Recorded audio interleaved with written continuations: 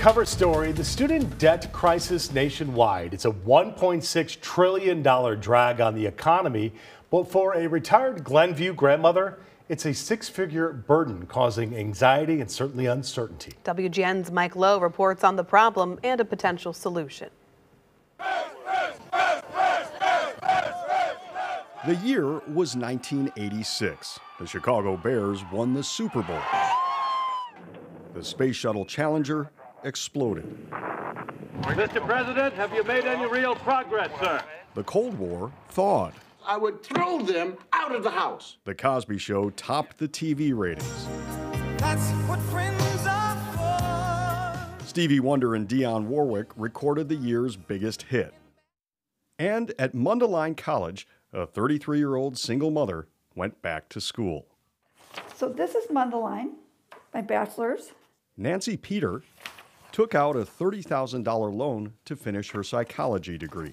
I'm hoping I'm going to get a good job and I'm going to make money and I'll do whatever I need to pay this back. Almost 4 decades later, she's still paying it back. And the interest compounds and compounds. So every penny I don't pay, it goes sky high. She took out another loan to go to grad school at Loyola and has worked as a therapist for nearly 40 years. But the now 71-year-old retired grandmother of 2 owes 6 figures, more than triple the initial amount of money she borrowed. It's just about $108,000. Describe how that can happen. I have been in, what they allow you to do is they have a program called an income-driven repayment plan. That's a plan that allows a borrower to pay what they can based on how much money they make. Sometimes the payments are so low they don't even cover the interest that's accruing, meaning the money owed is increasing even as the borrowers are making payments. Nancy Peter went into forbearance on the loan because of health issues, meaning she had permission to temporarily pause payments, but the interest kept building. That happens all the time, and I think it's really important for borrowers to understand that when you take out loans, pretty much any type of private loan or federal student loan, interest usually starts to accrue immediately. Chicago student loan attorney Ray Kaplan is calculating potential debt relief for clients in her downtown office. So as soon as the loan is dispersed, it starts accruing interest, so that balance starts to grow. And by the time the loan is in repayment status, and if you come in and out of forbearance, all that time that loan balance is growing. It's also a growing problem. According to the U.S. Department of Education, 43 million Americans owe a collective $1.3 trillion in student loan debt. The average borrower owes $37,000. This will sound terrible. This will sound terrible. But I have a paper of different ways that you can have your loan forgiven. And the only one I fit into was that I would have to die. But President Joe Biden has made student loan forgiveness a top priority in his administration. While a college degree is still a ticket to a better life, that ticket is too expensive.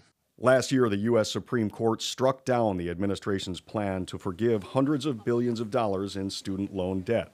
But through executive orders, he implemented the Saving on a Valuable Education, or the SAVE plan, which will drastically cut monthly payments for eligible borrowers who have made at least 10 years of payments, taken federal loans of $12,000 or less for college, and those with higher balances or consolidated loans may be eligible for forgiveness too. So far, more than 7 million people have enrolled in the program.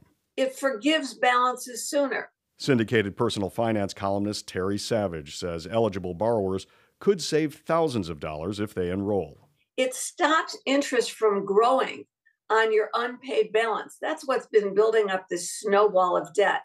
For Nancy Peter, the SAVE plan could be a lifeline. She reached out to Kaplan for help, a step long delayed because of the shame associated with financial hardship. It's humiliating, you know. It's such a private thing that if somebody knew I owed this kind of money, they would look at me in a whole different way. Why did you want to share your story?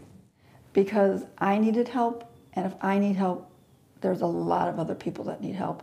And if even one person comes out of this getting some help, then that makes it worth it to me. Mike Lowe, WGN News. Very revealing.